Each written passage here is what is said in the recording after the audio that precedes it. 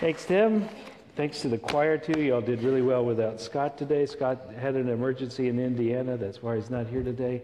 But Jay and our good man, Tim, have pulled it off. Thank you. So, thank you. I would like to also thank Rick. Rick, one of the things we've struggled here for years is to try to succinctly describe who we are to everybody. And you did it so well for Habitat. You've raised the bar again for us, so thank you for doing that. And thanks for being here.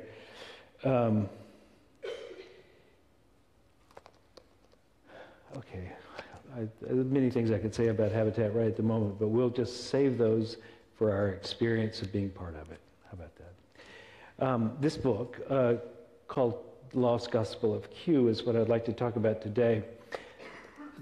Q comes from the German word Quell, which means source.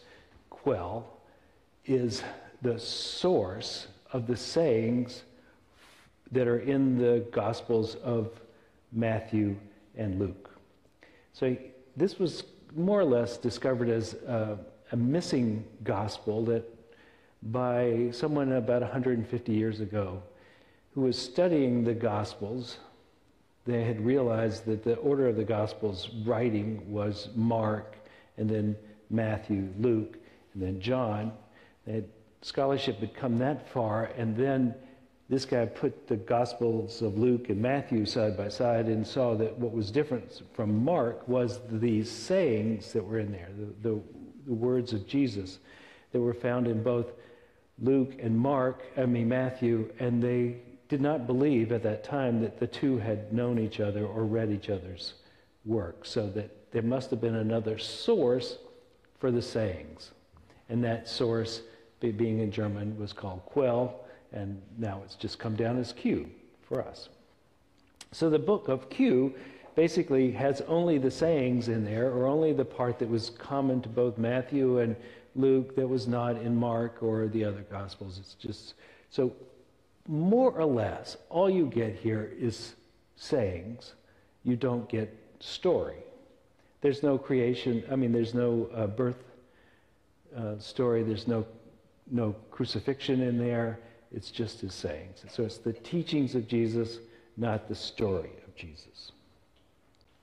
Now, this source was thought to have been written in 50 AD, so about 2 decades after the death of Jesus, and before the other Gospels were written, which start with Mark, and those were about 2 more decades later, so starting in the 70s, and then the 80s, 90s, or even around in the 100s. That was not exactly sure what year they were done, but they all came much later.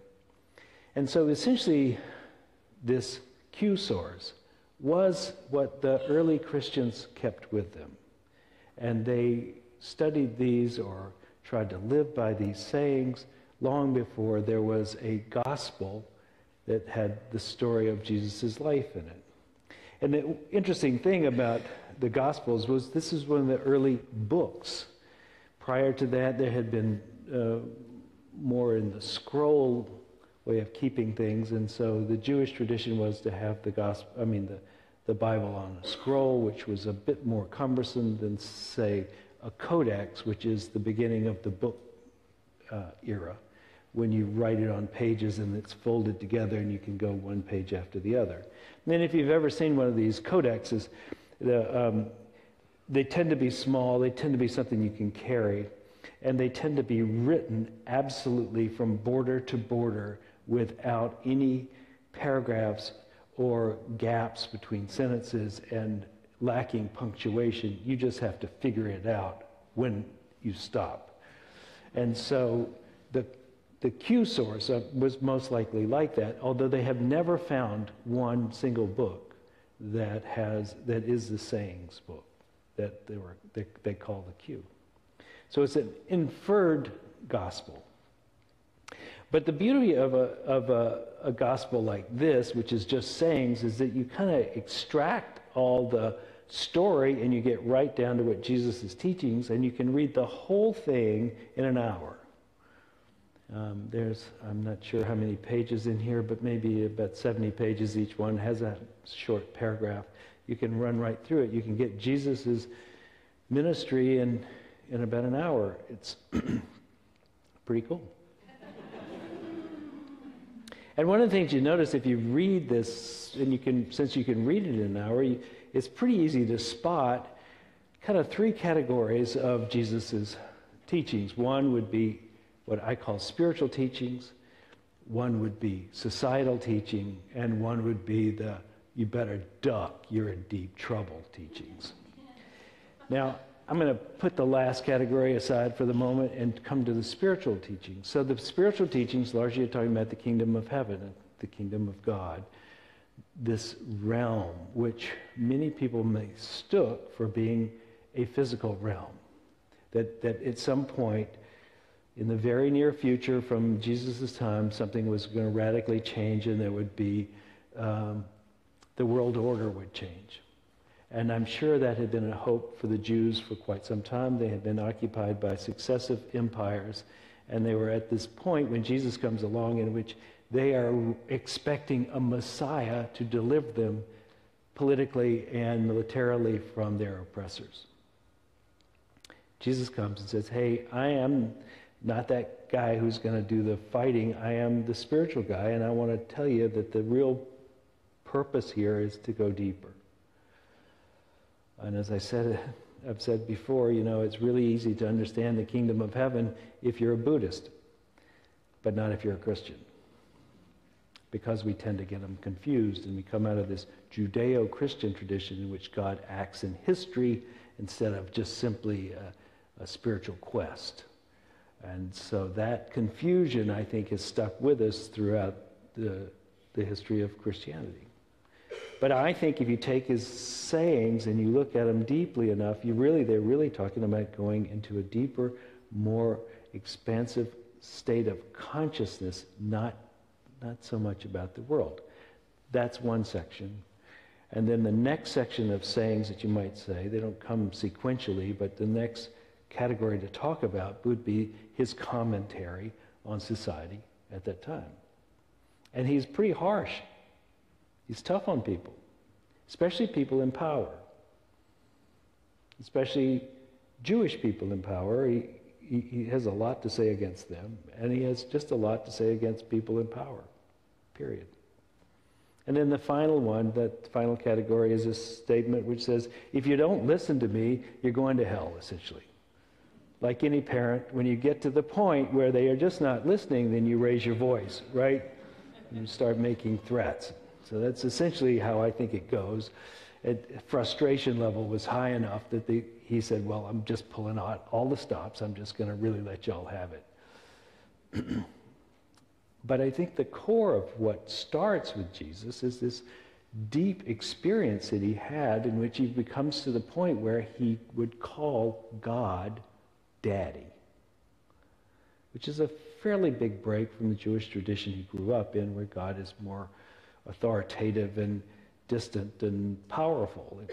Daddy kind of implies sitting on the knee of, being in the lap, being in the heart with.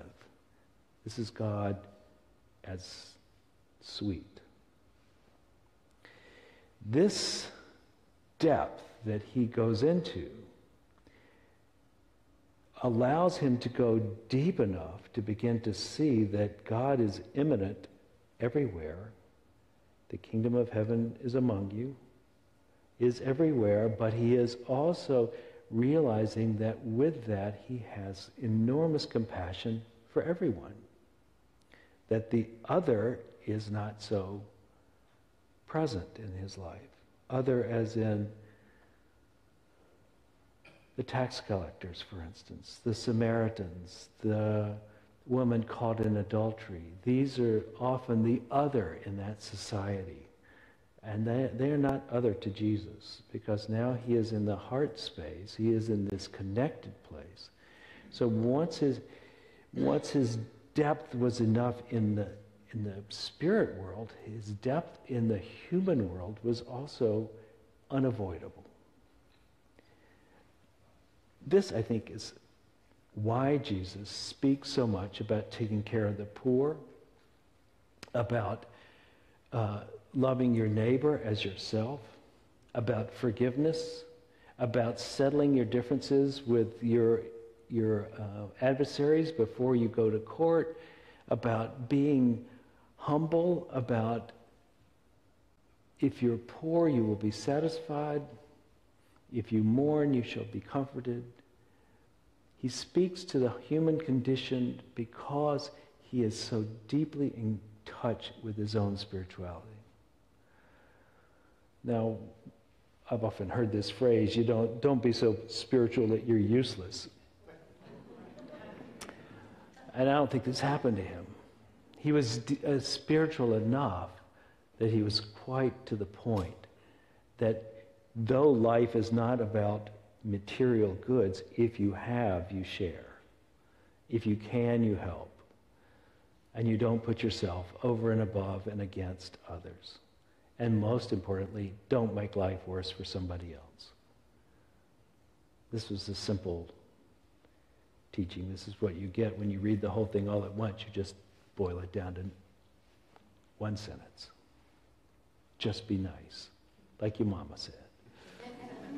Be nice. Care about other people. But more importantly than just doing the right thing, be right in your heart. Be right in your heart. See others in the same way that you would want to be seen. Love them even though they may not appear to deserve it.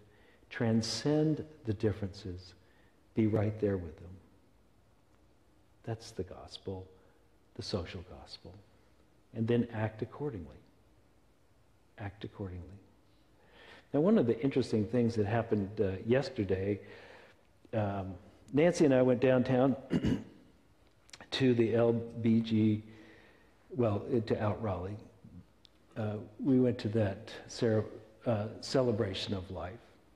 And I just don't like street fairs, period. I don't like being in crowds. I don't like the feel of it. Sometimes my introversion is I don't pay attention to it and I go anyway. Yesterday I went anyway. And Fran had been there all day. She'd been there since 8:30 and she was catching me up on what had happened. And she said there was a group from a church, I won't call them Christians yet, but there was a group from a church that came in and told everybody they were going to hell. Now that kind of comes at the last category of Jesus, things. And what I found really interesting, and they were there when I was there, and it was almost 4 o'clock. They were there still banging their drum and had the microphone going, but I can guarantee you nobody was listening. And I found it really interesting that it had gone from the point where people felt like they needed to push against that to where you just don't even need to hear it. You don't even care. There were other churches there. We were there. It was a nice group of people. Everybody was happy and was doing the street fair thing. And I'm sure if Jesus was here, he would have been with us and not with them. That's just the way I think he really is. Because I think, if anyone would take in tax collectors, and just to put the finer point on what a tax collector was somebody who worked for the mafia and extorted people to his advantage. So the whole system, of the Roman system of taxation was that you conquered an area, you set up a Vichy government there, and you taxed people and you sent the money to Rome. And so it was very much the money flows uphill.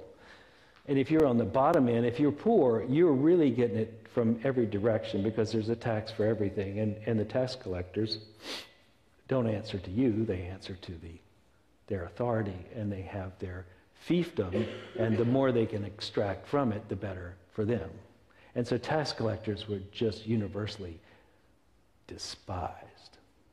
because they were your people treating you badly. These are not easy to love. When you have widows and orphans that are going hungry and the tax collector is asking for more. Jesus was friends of tax collectors. That's saying a lot, right? That is transcending your human state, that human state of separateness, and seeing the depth of who we are as human beings right through that. That even the tax collector needs love, needs God, needs to be forgiven, needs whatever people need as human beings. That was the case. So one of the things I just want to say about our community, which I think it's nice to be told something that you already know about yourself, that essentially we are an open community which invites all people here and tries to make no distinctions that say you do not belong here. I have noticed that people who feel a lot of prejudice don't feel that good here, so I think we tend to be bigoted against prejudiced people. But we're working on it. Because we would like to be able to say to all people, including the people that do not seem to be thinking right, you're God's precious children as well. You too are one of us. I've been trying to say this and trying very hard to convince myself to do it. But when crazy things are said, mean things are said by other people about other people in public, which seems to be going on pretty rampant these days, not to take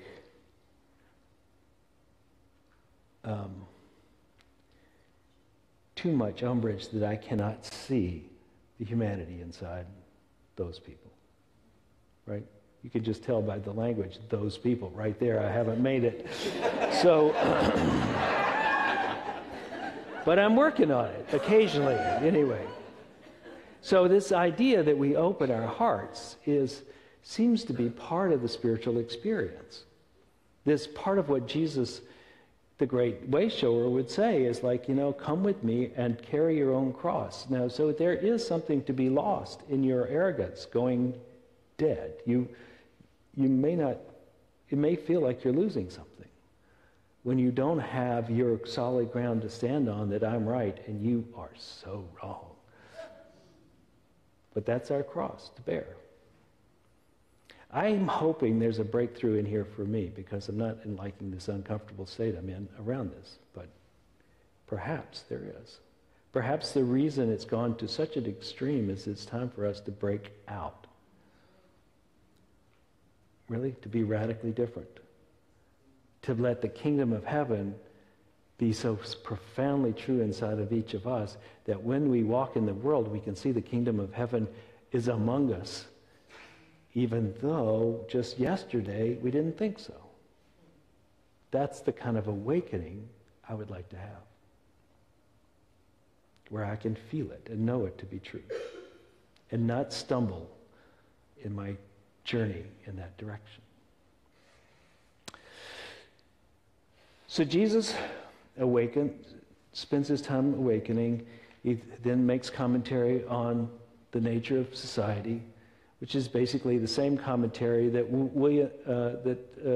many of the commentators today are making. It's messed up, right? Followed by, if you don't fix it, all hell is going to break loose. So we don't want to get to this end of it. We want to come back, I think, to the beginning here and to find a way to know ourselves at depth.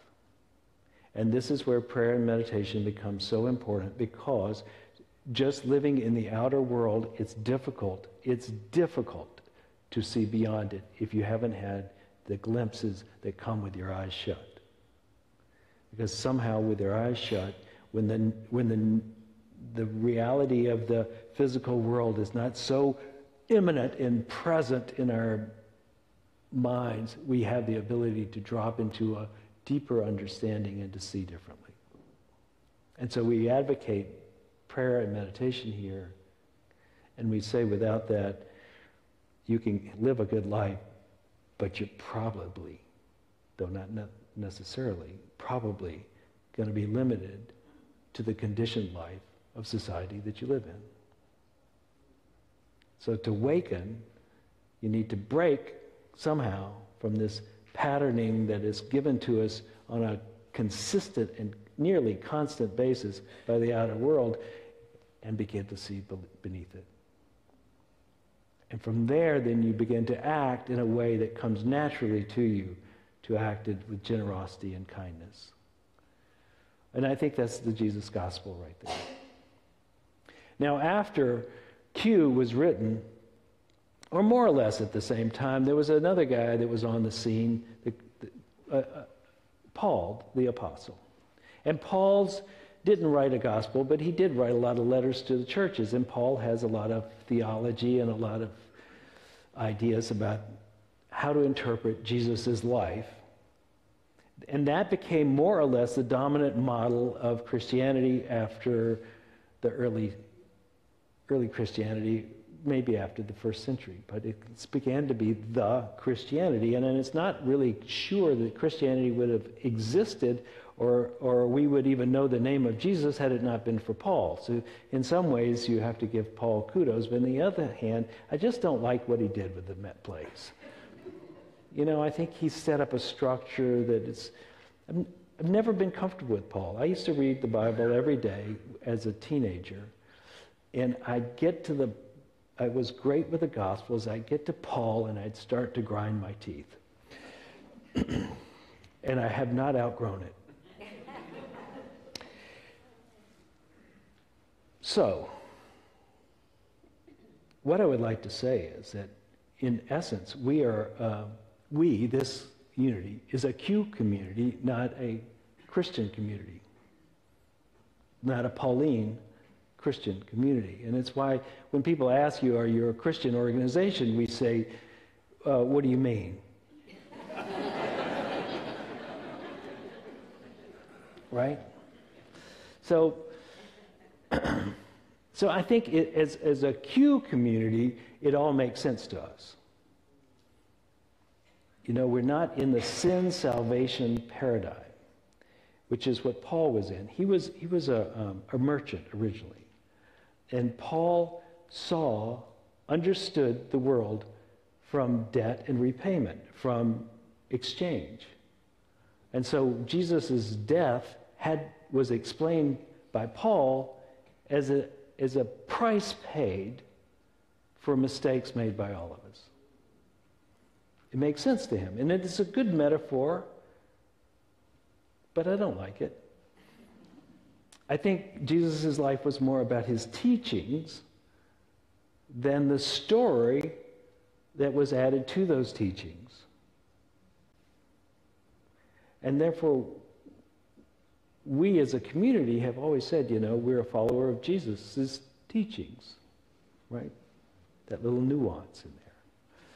Where we are Christians following the teachings of Jesus, or we are Buddhists following the teachings of Jesus, or we're Hindus, or we're whatever. We are unity people, we're unitics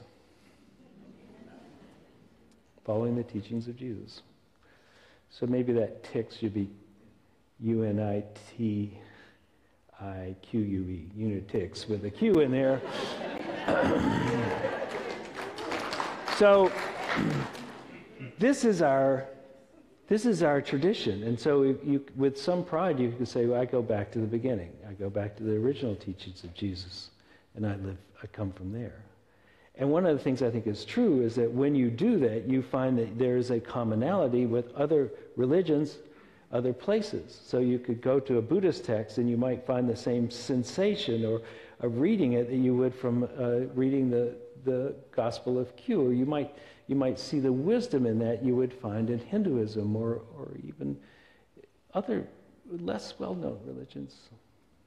The core is the same, the heart. The heart of the matter is the same. Love God with all your heart, all your soul, all your might. However the best you understand that. And then love your neighbor as yourself. And be sure you learn how to love yourself. That should be the third sentence, but they forgot it. Love yourself. Love your neighbor. Love your God. However you understand that. That's the gospel. And it's not about, in my opinion, it's not about believing certain things. It's unfolding who you are. This is what it's really about. And so you come to an organization like Habitat who says, okay, we're Christians, but we really believe that anybody who wants to help make this world a better place will take you, especially if you can swing a hammer, or you have some money, or you know how to cook, or you're willing and able to do something. Please come and help. Throw yourself at the problem. And the problem is we have forgotten how to be in touch with each other. And part of that, I just read an article a quote by Wendell Berry. Wendell Berry says, basically this agrarian world that we used to live in, we had things, lots of things. Well, some things anyway. And when somebody needed it, we came over with our things and we helped them. Now what we have are stocks and bonds. Hard to bring your stocks and bonds over, right? You're in a derivative world. The modern world is a derivative world. It's not the world, it's the derivative. What's more important, stocks and bonds or a plow? Right now, it's stocks and bonds. Therefore, we have come one step further by our economic system. We have gone one step further away from each other. So consciously, we must return to helping and sharing because the nature of things have changed so much. The world we live in is radically different. We do not go to each other's house and raise a barn. We cannot share a mule. It's different.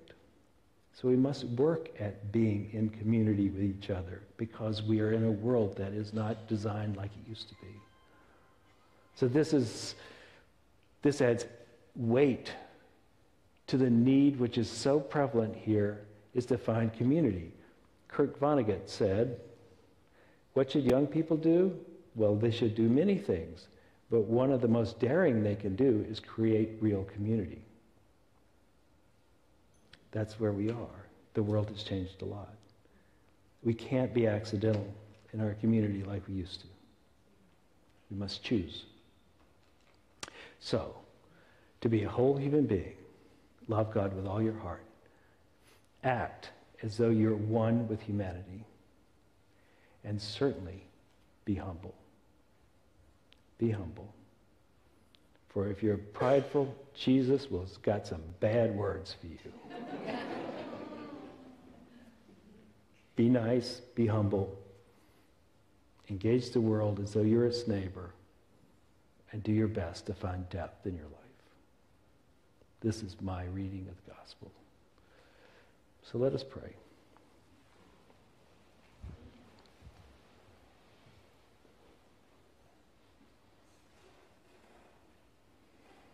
Begin by opening to the presence which is all about us. Let's just begin with that thought. I open to wisdom and love pouring in and through me and as me.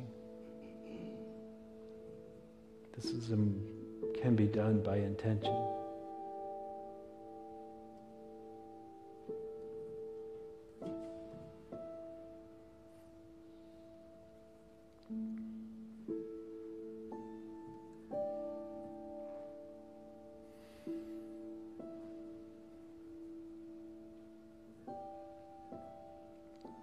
Now let us go deeper and begin to feel into our hearts where we can find both the finger of God and connection with each other.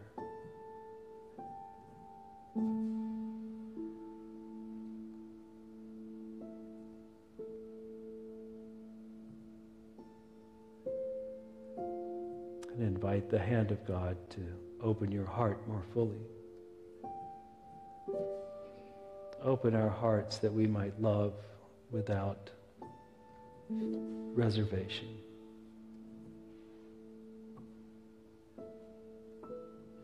Or protection.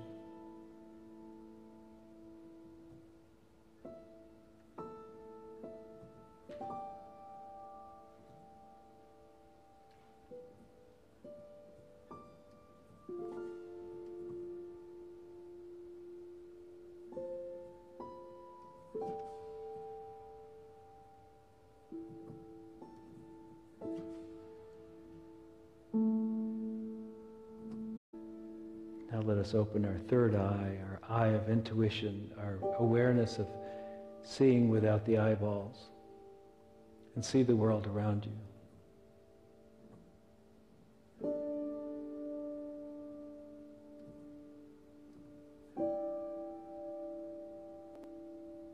And send that love that you found in your heart out to all that you see.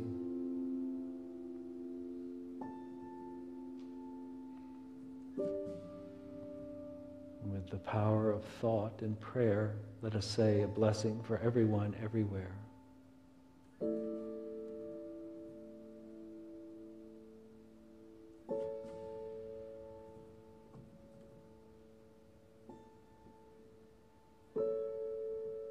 And may we too awaken so fully that we know ourselves as one with God and each other.